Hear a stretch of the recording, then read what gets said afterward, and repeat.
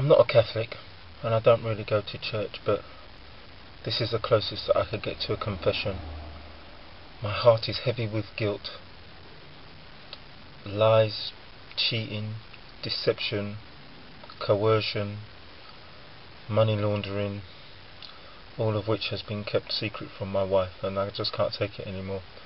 I don't know if I have the heart to tell her directly, so this is my next best option. More to follow. I'm currently in a place of business. It's some business that I've been conducting over the past few weeks, months. I say business. Again, it's all part of the deception of which my wife doesn't know.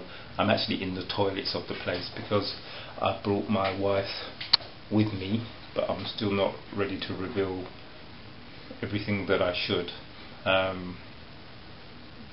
But I must confess that I have actually handed over already several £1,000, of which my wife is not aware, of which she will be very soon. The party's your birthday today? Yes. You want bought brand new? That is your car. That is your car. Brand new. No. Oh, I love you! Can we get some pictures of both of you? Oh, God! Have you really bought me a car? Baby, this is Adam, who I know well. Adam, how are you? Felix? And then, Thank you very, very much. Hello, hello. Already? Oh, thank you. Do you know what? Because you smiled at him and I thought,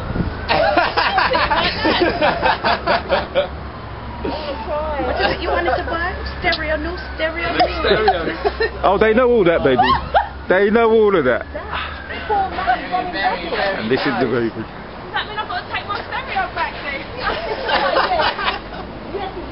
And do you know what? And I'm Is it open? sitting there moaning. I'm like, well, if you had told me that we were going to take a drive, I would have brought my license, I would have bought 4 different shoes. Okay, I'll get in. Oh, come on, get in. Get in the driver's side. Oh, sorry, thank you. Oh, baby, I love you. Oh, God. Happy birthday, baby. Somehow the man say Do you know what? Lies, cheating, deception, money laundering, it's all worth it. I love my baby.